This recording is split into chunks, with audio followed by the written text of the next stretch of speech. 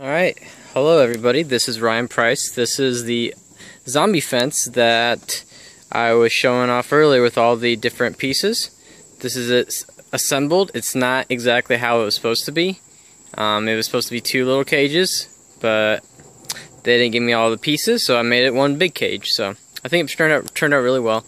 The biggest pain in the butt was digging about 1.5 feet into Georgia clay so the support beams are actually solid.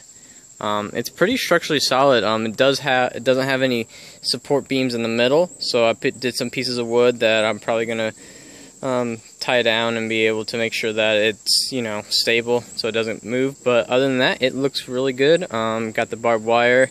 I also have fencing on the top, so I can be able to do hang body parts and stuff like that.